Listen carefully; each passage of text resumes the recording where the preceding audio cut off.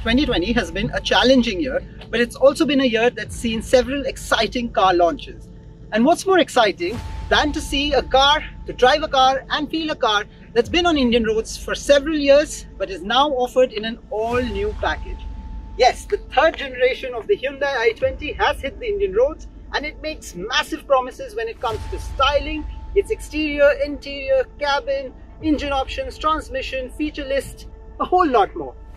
We are taking an in-depth look at each of these aspects in our first drive review of the third generation Hyundai i20, so stay tuned.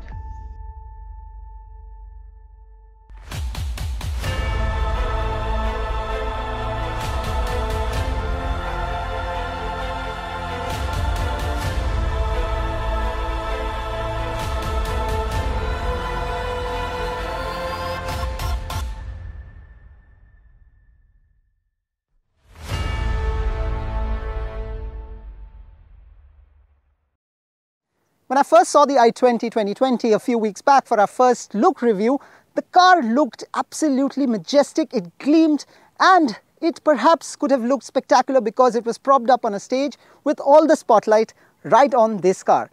Out here, under the natural light and out on the open road, well, the i20 still continues to gleam and shine almost as much. That's thanks to this nice red color on our test unit, which really brings out the contrasting parametric dual pattern front grille, which is completely reworked. On either side are sleek projector LED units with integrated DRLs, while the fog lamps are now in an inverted blackened casing to further the sporty appeal. Adding a bit of muscle to the sporty profile are twin character lines on the bonnet. The bonnet has also been sloped down to give an aerodynamic visual appeal and performance capability to the new i20. Character lines themselves are on the side as well, around the door handles, as well as under the body of the side door. The alloys look very familiar, but look also very sporty on the i20 profile, with the circular wheel arches complementing the appeal. The windows are large and generous, while a rear quarter glass has been incorporated around the C-pillar. Being a Hyundai, chrome additions were a given. As such, you get chrome on the door handles and a chrome strip connecting the two taillights at the rear. The Z-shaped LED taillights do give this car a very youthful appeal. Press of a button and the tailgate is unlocked for 311 litres of storage space. Yes, the i20 does have a larger boot space, but it's also slightly longer, slightly wider than the Elite i20. What this means, at least the promise, is that it's got more space on the inside. The proof of the pudding in this particular case is in the sitting, so let's find out.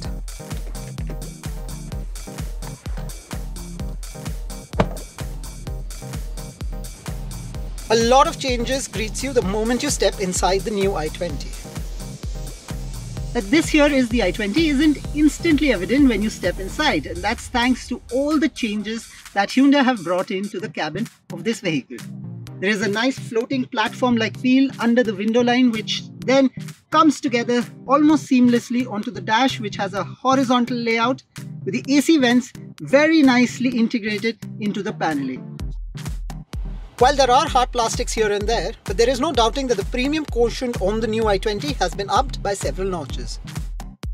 The orientation, the layout of the dash is slightly inclined towards the driver, and a lot of car makers these days are doing this to give the driver a more engaging experience when he or she is putting the car to its limits or even generally cruising down roads.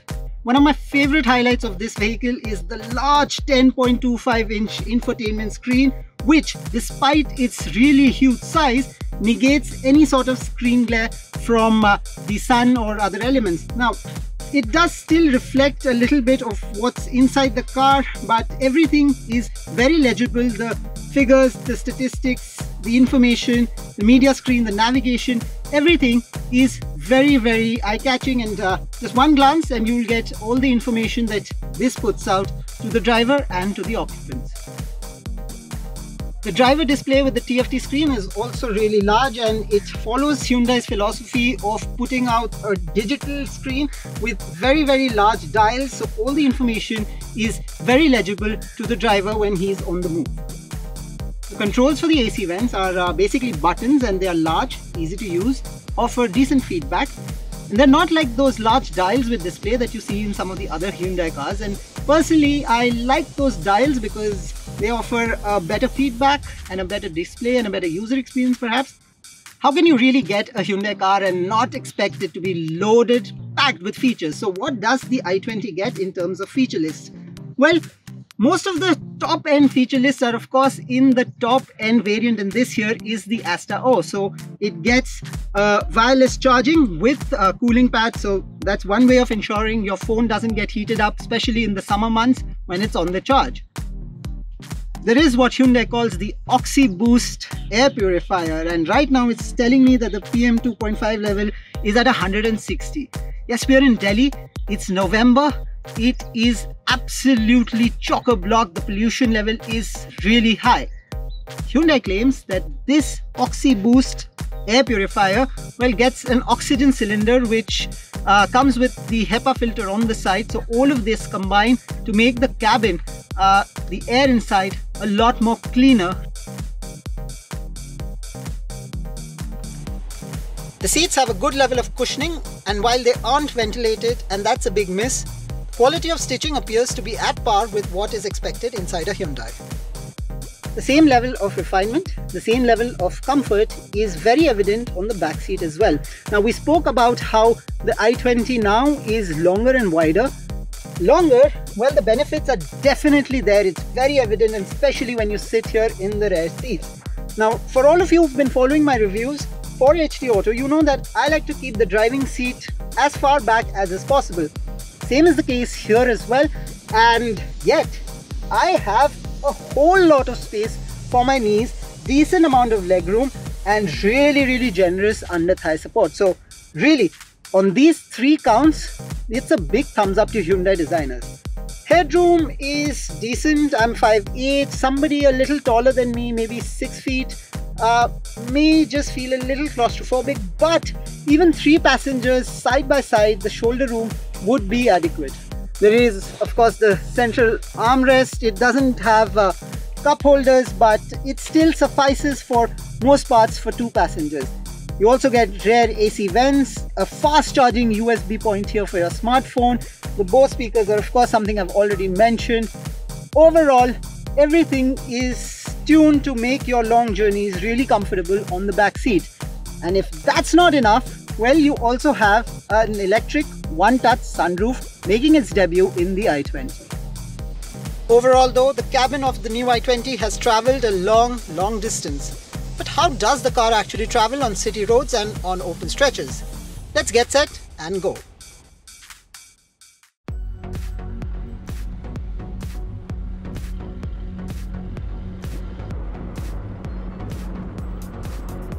The i20 is offered in multiple engine options now. So there is the 1-litre turbo petrol engine, which is brand new, at least in the i20. Then there is the 1.5-litre diesel engine, and that just shows that once again how Hyundai is persisting with its diesel, and they say there is a very strong demand for the diesel. But the bread and butter of the i20 really is the one that I'm in currently, the 1.2 carb petrol engine with the 5-speed manual transmission. Now, there are multiple transmission options on offer in the i20 as well. So you have the iMT, which is a segment first in the premium hatchback. There is the DCT, IVT, and a whole lot more. But we are going to focus on this 5-speed manual gearbox unit. It is exactly what I thought that a Hyundai gearbox, a manual gearbox would be like, because it's short, the throws are precise, and you don't really have to juggle around all that much.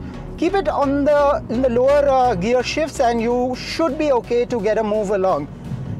The flip side of the gearbox though is that when you're pushing the car, say in the 4th or the 5th gear, 1500 to 1800 is not where the i20 is really comfortable at. But the moment the rev band hits 1800 and definitely above the 2000 RPM band, that is where this unit truly comes alive. Of course, it's not going to be a turbo engine like characteristic on this vehicle, but you still get a move on. So the 1.2-litre petrol in the manual transmission can be a good option between a blend of city driving and the occasional highway.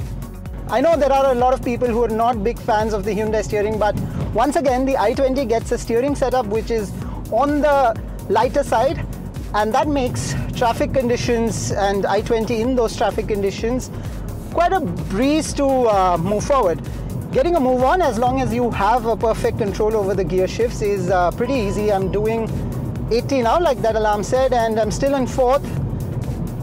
And that's the top gear, the 5th. And when I do hit the top gear, well, that is where I sort of do miss that 6th gear. And a number of cars are being offered with that 6th gear option. I know this is a 1.2-litre, but still having that top gear in the 6th figure would have been better. But well, nonetheless, the 5 gears have to do.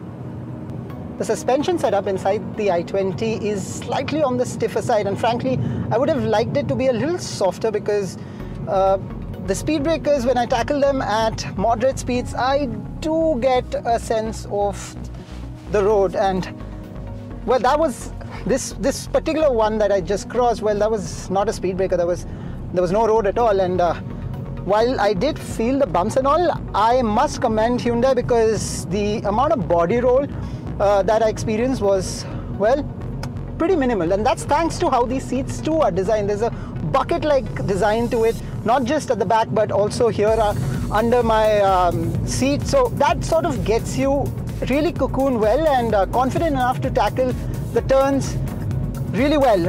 Having said that, coming back to the suspension setup, a slightly less stiff suspension could have played a better complementary role to the comfort here. Now, just to give you an idea of how much the Hyundai people have actually worked on the NVH levels, I'm going to open down this window.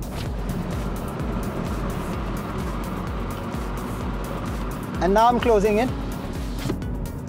The wind noise is pretty minimal when you have all the windows up. The sunroof is also shut down, and the road noise, take my word for it, is also at a minimum. There is a little bit of road rumble from the tires that are coming into the cabin, but really that's negligible, and I'm really paying very, very close attention to find some clawback as far as the NVH levels are concerned. But apart from that, this car has excellent NVH levels, and that's something that is always a good sign, whether you're driving it in city conditions or out on open roads. Cornering is also precise, to the point. It does take the turns exactly where you want it to, and once all of that is done, sorted, dusted, you can just slam the brakes and bring everything to a halt.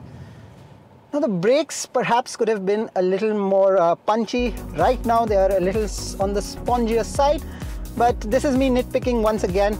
Overall, it does respond to the command and should be okay in emergency situations.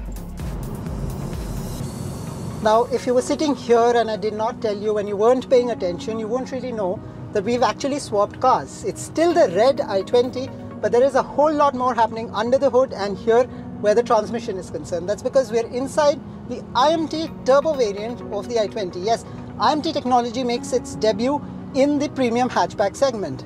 And the turbo engine is, of course, an absolute spectacular superstar as far as Hyundai engine options are concerned. Hyundai has loaded its cars with this engine option, and say like the Venue and the Aura and the Grand i10 Neos. And these cars have done really well in terms of the response that these have received for their turbo engine. So it's really very little surprise to me that the i20 is now a hot hatch thanks to that turbo engine.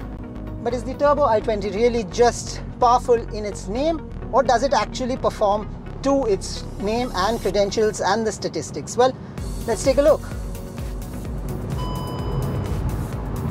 Yeah, it just jumps forward the moment you ask it to, and the gear shifts again are very, very short and crisp, precise. They slot themselves in the required gear very, very nicely. So really, this car is truly, just seems like it is where the i20 is at its best. The iMT in turbo variant is probably the trump card that Hyundai has up its sleeves.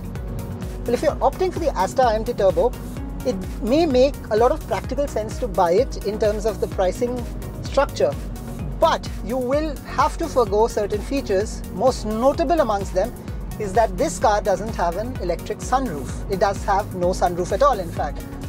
Now, sunroofs are gaining a lot of popularity. A lot of car makers are equipping their vehicles with the sunroof, and If you ask me personally, I don't see that as a big miss considering the climatic conditions in India. But of course, everybody has his or her own preferences.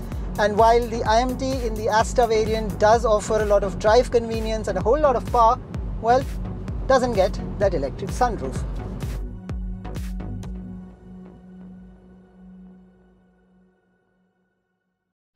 The i20 to me has been synonymous with style and spirit. It's stylish to look at and spirited to drive, and in the third generation just builds on those qualities. It's backed by a feature list that's long and elaborate, and there is a whole lot of more space on the inside. But on the flip side, this premium hatchback does command a premium price tag as well, especially when you compare it to some of its direct rivals. To someone who's on a budget, the i20 may seem a little aspirational, considering that the Asta O with the DCT transmission is priced at over Rs 11 lakh, which means it's entering bigger territories of subcompact and compact SUVs. My personal favorite would be the Turbo iMT in the Asta variant, which is a nice blend of price and the feature list. But overall, generally when it comes to the third generation i20, it's a big step forward and mounts a massive challenge in the premium hatchback segment. What do you think about this new car? Do let us know, and follow us for more such videos. Hit the like button and stay tuned to HD Auto for more such in-depth videos and reviews. Thank you so much for watching.